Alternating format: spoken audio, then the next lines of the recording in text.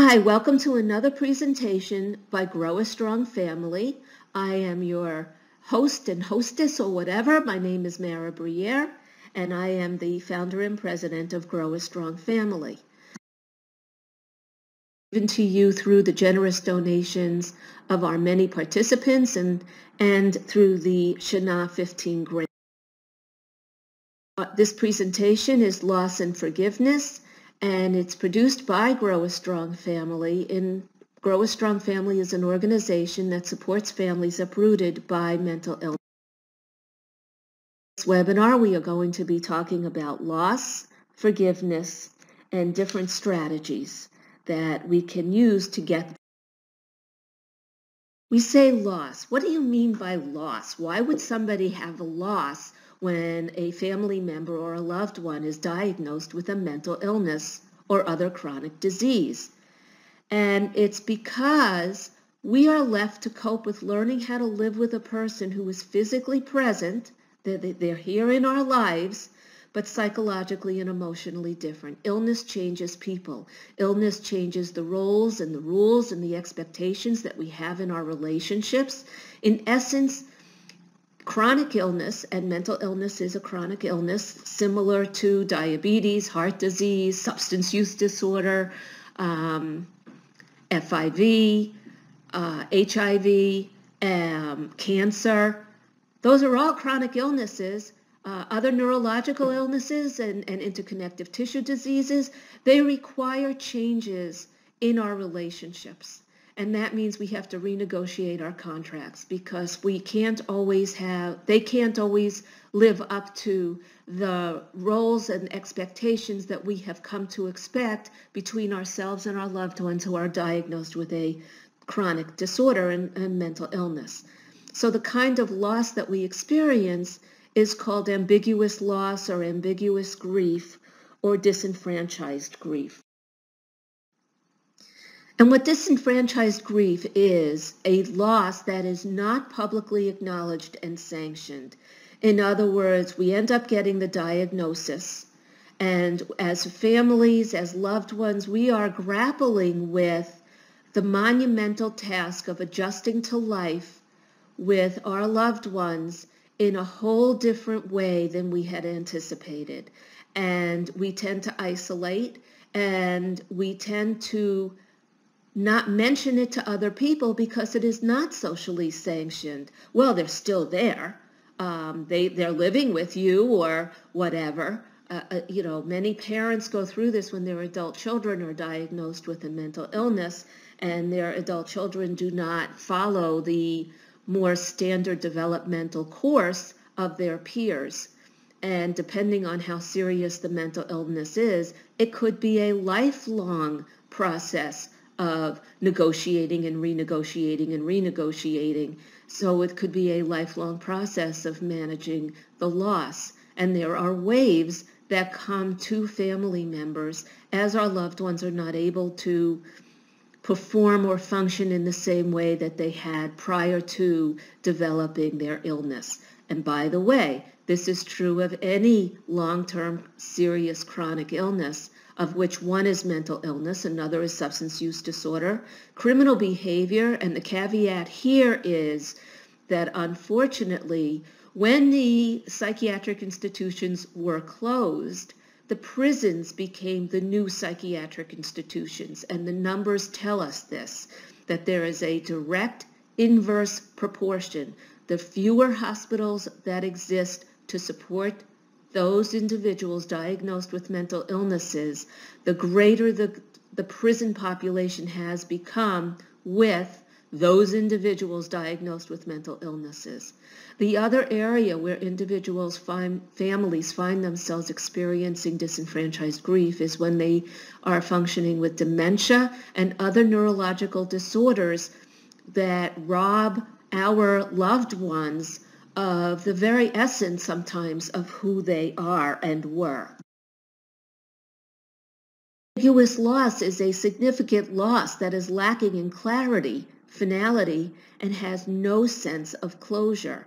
One of the ways that we see this is when we have a loved one who is psychologically present but physically absent. individuals who may be confined to a wheelchair and maybe they've had a stroke. And so they're clear as a bell psychologically, but their bodies don't perform for them in the way that they want them to. A classic example of this would probably be ALS, because individuals who suffer from ALS have bodies that basically have failed them, let them down, prevent them from performing any of the tasks that a healthy body does, including things like making dinner, taking a shower, taking care of children, driving. But they're psychologically present. We can have conversations with them, they can learn, they can adapt psychologically to their circumstances. They could take advantage of the various prosthetic devices that are available for their use. So they're, in a way, they're here, but they're not here. And we have some mourning as the more able partner, both physically and psychologically, perhaps, to manage the situation at the same time that we're losing some of what we have come to expect and rely on in our significant relationships. The other way that we might experience ambiguous grief is by saying goodbye without leaving, or when our loved ones are physically present but psychologically absent. This is what we typically see when there's a dementia, because the individual is physically here, but they're psychologically unavailable. And when our loved ones are symptomatic with their mental illnesses, then we will notice that they're, again, physically present but psychologically absent. Because when someone has a mental illness, their brains aren't working properly. The connections, the neurotransmitters aren't firing off. It is a brain disorder. And there are periods when individuals with brain disorders can be stable, clear, even in remission. There are great periods when they cannot be, and their thinking is distorted. They misinterpret things.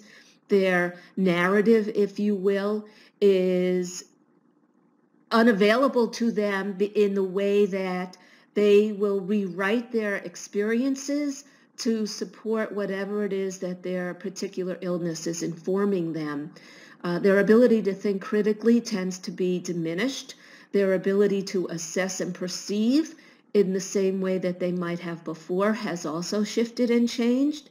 So we would experience an ambiguous grief or loss because they look the same to us, but the things that they say, the way that they behave, their capacity for interaction with us has changed. When loved ones have mental illnesses, there are times when they cannot fulfill their roles in our relationships with them, and we miss them. I most often hear this from when we have partners who have mental illnesses, when they are triggered and they are symptomatic, that for a period of time we feel as though they are unavailable to us. And that is when we mourn the loss of our partner. We go through this when we have our parents who may be having a mental illness. And very often elderly individuals experience pretty deep depressions. And that's when they can become unavailable to us, but it's not a dementia, and it's not something that makes them incapable, but it makes things different.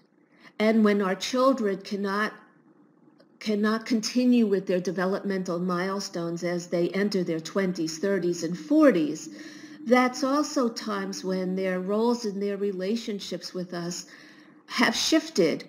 And we are in uncharted territory in ways that we had not anticipated and from which there are very few roadmaps.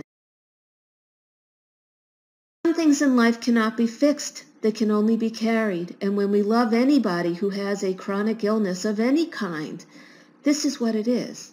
They have to carry their part and we have to carry our part. And our part involves loving them regardless of the presentation. And tapping into that can sometimes be very difficult because of the loss that we experience. Acceptance comes from forgiveness. And what do we mean by this? When there whenever we have this sense of loss, we can become very angry at the demands that are made or the perceived demands.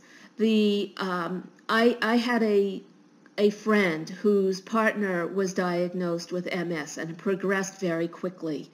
And she was very angry that he was as ill as he was because she said, I didn't sign up for this. I never signed up to have to change my housing because he can't go up to a second floor unless we get an elevator and we can't afford it. And they had just bought a Victorian house to renovate. She was feeling let down because she had to prepare all the meals, and that was something they had done together, and it was a big piece of their partnership. When we have ambiguous losses, when we have loved ones who are diagnosed with chronic illnesses, it is oftentimes a safety issue that we cannot have them participating in some of the activities that they may have participated in with us before their diagnosis, and certainly before they become stabilized. So we need to forgive them for having a chronic illness and for the many, many, many changes and shifts that we may have to go through in order to accommodate and adapt.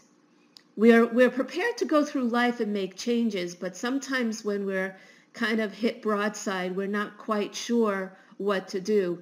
And because of the lack of social sanctioning of the kind of loss that we experience, that families experience when loved ones are diagnosed with mental illnesses, we don't have a blueprint. And we don't have a way to move forward. So some of what we feel is angry, and we need to forgive ourselves for that. Sometimes we feel disappointed and discouraged. Sometimes we have horrible thoughts, but they're just thoughts. And as long as we keep them between our ears or with very trusted friends and don't act out on our loved ones, we're okay. We also need to come up with a way to forgive those who don't understand. People don't know what they don't know. We don't know what we don't know. So it's often very helpful for us to be able to come up with a plan or a way to be able to explain to other people, like, you may not know or you may not be aware, or this is what our current experience is, or if you don't want to go there, everything's just fine, and move on. You determine. One of the things about being in a place of forgiveness is that it gives us the present. The present is a gift we give ourselves. We can't rewrite the past. We can't fix it. We can't make it better. The past is the past. For that, we have to keep an open mind. We have to be true to our experiences, and we cannot allow ourselves to sink into negativity. We don't know what each day will bring. There are breakthroughs all the time. And even, there's an expression in substance use programs, 12-step programs, where they say 12 years into the woods generally means 12 years out of the woods. There are very few shortcuts. But one of the shortcuts that we do have is the shortcut of gaining more education, acquiring more skills, giving ourselves permission to understand that we are going through waves of grief, and to allow ourselves the time and the space. When do we go through these waves? Certainly in the beginning, when the diagnosis is first brought forward. And each time the diagnosis is tweaked or reassessed, or clearly not a medical issue. I always say to people, rule out the medical before you go to the psychiatric. Tweak medications on an as-needed basis, because there is no cure, so there is no perfect solution. And we have to develop a new relationship or a different relationship with our loved ones. But if we remember that this is true in every relationship over time, we might be able to manage it more gracefully, that this is the task that we're offered at this point in time with this loved one around these issues. And if we consider it an opportunity rather than something foisted upon us and approach it kicking and screaming, we give ourselves permission to relax into it, to lean into it. We loved this person enough to participate in relationship with them in as much of the process as they will allow us to. And this is true in every relationship over time anyway. And if we remember that, then think of the gift you're being given, that you can at least recognize what you're being offered at this time with your eyes wide open. And that's what we need to learn about forgiveness. Means to cease to feel resentment. It's not their fault any more than it's our fault. People get sick. I once had a PCP, a primary care doctor, tell me, Mara, it's just the draw. It's the way that the rocks are tumbled or the dice is tumbled. It's a roll of the dice. It could happen to anybody. If you have a genetic predisposition, and considering that 1 in 5 people will go through at some point in their life an episode of mental illness or mental unwellness, then it makes sense that it's a combination of genetic predisposition and circumstances that can catalyze or trigger an event. For example, one of the things that we have found is that there seems to be a link between Lyme disease, strep, and triggering mental illness, especially in adults, which I thought was very interesting because it starts off with something medical, but that it has a cognitive or a neurological impact on how somebody can process and manage that. And so it's a combination of factors that lead to a diagnosis of a mental illness. And so we have to learn it's not their fault and it's not our fault. It just is what is. So we need to give up resentment of they have to get back to me. They have to make it right. Nobody has to do anything. When we've been harmed, when other people make transgressions against us, it's up to us to decide how we want to respond. If we continue to give them our power, that means that we have expectations of their behavior, which, by the way, is something we have no control over. All we might have control over is how we respond. If we have expectations of other people's behavior, then we are in a state of reaction. We react to them instead of responding to them on our own behalf, and hopefully in a win-win way. So how do we forgive our loved ones for their mental illnesses? First of all, we need to accept that their mental illness exists and it's beyond our control. I like to use the 3 C's because they help me remember that we didn't cause it, we can't cure it, and we cannot control it. Those are the 3 C's. Remember that when you are looking at your loved one and they're in the middle of an episode and their disease is rampant, and we need to decide what are we going to do for ourselves and for them, for safety, for well-being, for a healthy response. We have to learn to forgive them for how they might behave and what that behavior looks like and how it might affect us.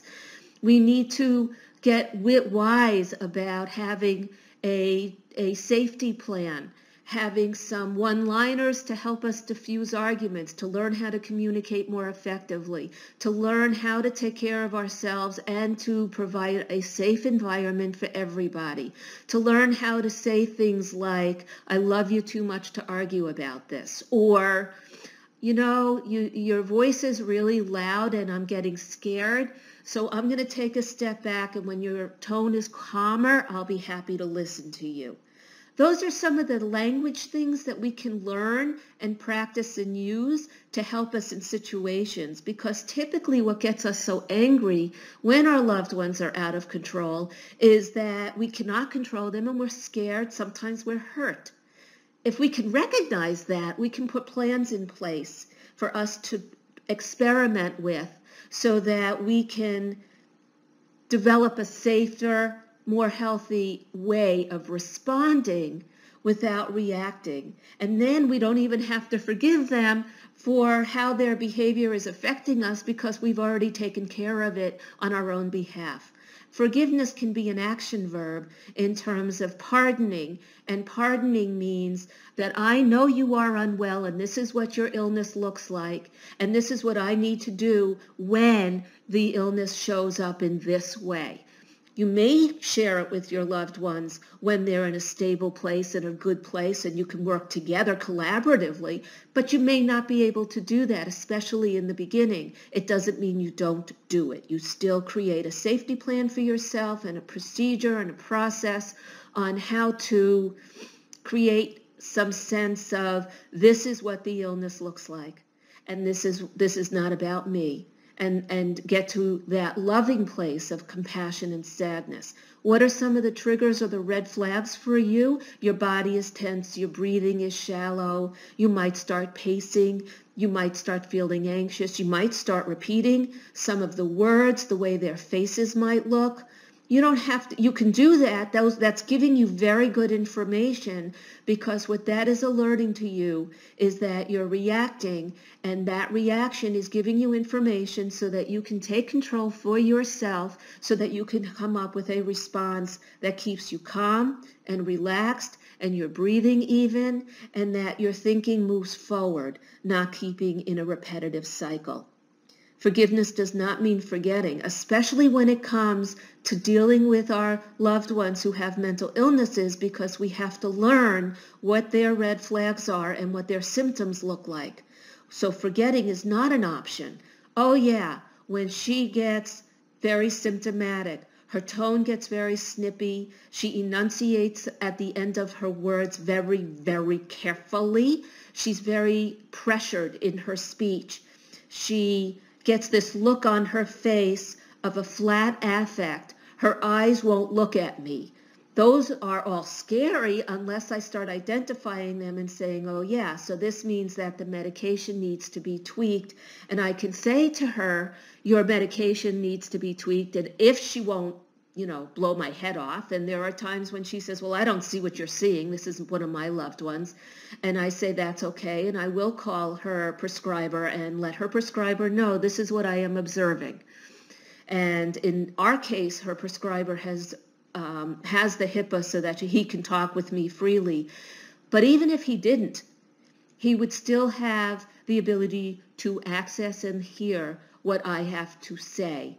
And this is true with any prescriber or medical professional or even mental health professional. Even if our loved ones have not signed a release to talk back with us, we still can give them the information. And I always urge family members to do that.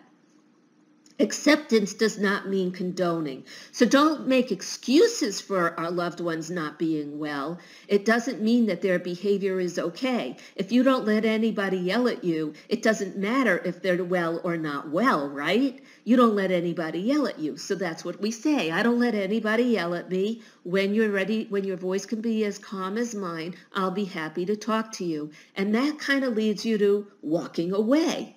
So just using that kind of language, which is very appropriate boundary setting, you are already establishing a system which enables you to take care of yourself and your loved one, because you're not going to allow them to continue to mistreat you. So we have to learn how to set healthy boundaries, how to create healthy responses, communicating in healthy ways. And these are some of the examples. Forgiveness sometimes means giving up all hope of a better past. You know what? In every family, stuff happens. Most families figure out a way to deal with it. Some families do the best they can. Some families may not have breathing room to be able to deal with it. But it's still the past. Move on. Even forget, how does no sound to you? When we forgive and forget, we're acting in a very naive way, in which case we're usually surprised when the same behavior hits us. If we forgive, but we do not forget, we acquire wisdom.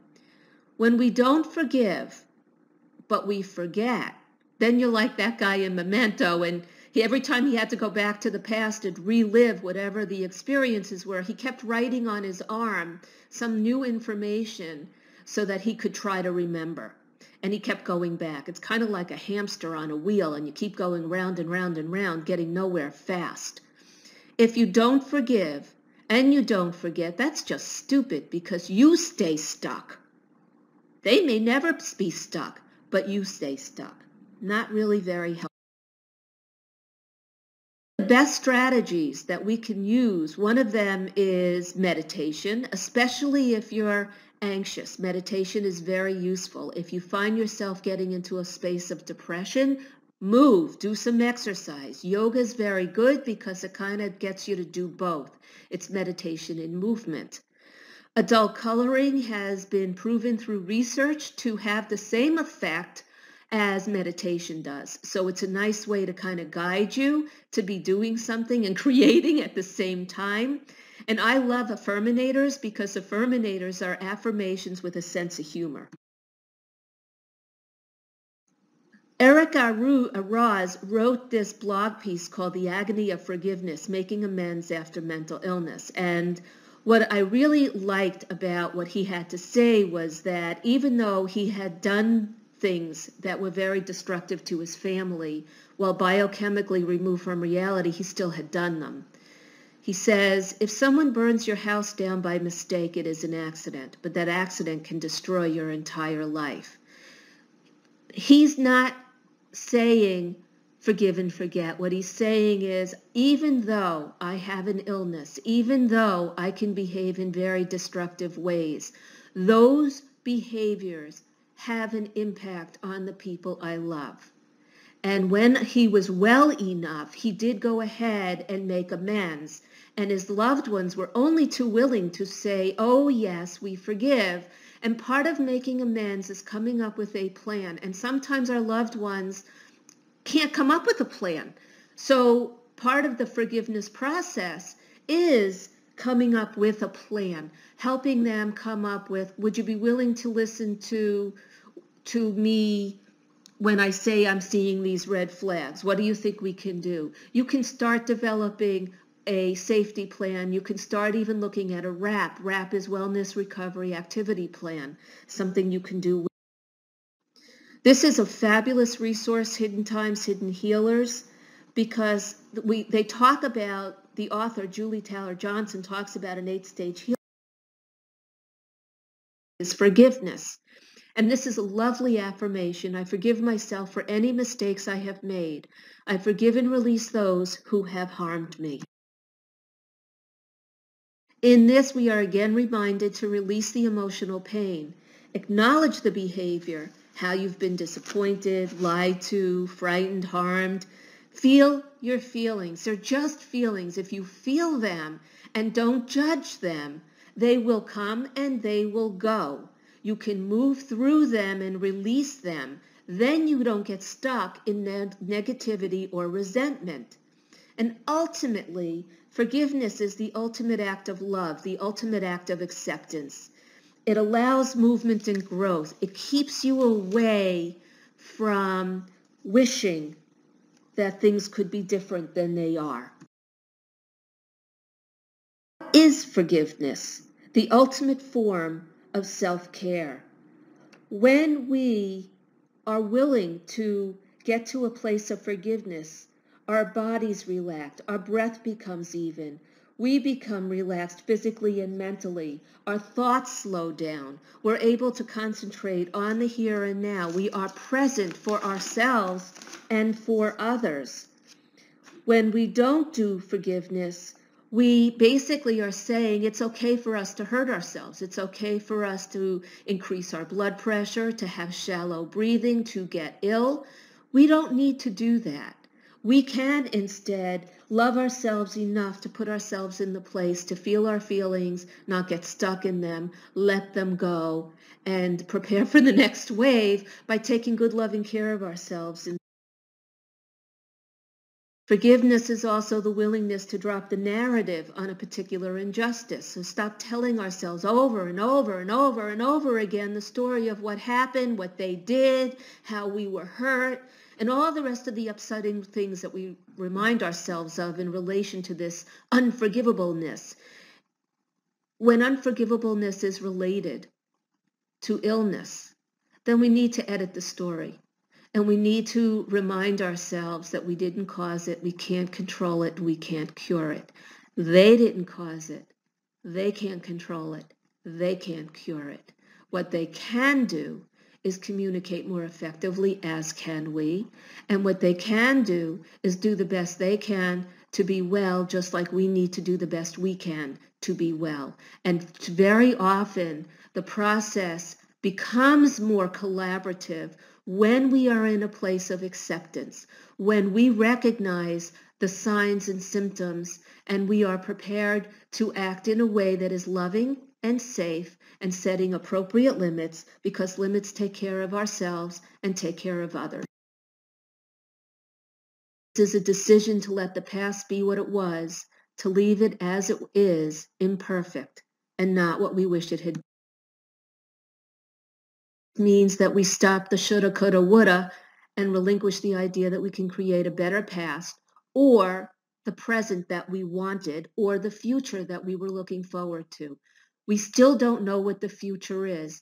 And with medication and different opportunities, many of our loved ones will be able to rejoin mainstream society. And for those that may not be able to rejoin mainstream society, there is still quality life and quality relationship. There's still love. There are still many moments and opportunities to engage. It's just going to look different. That's all.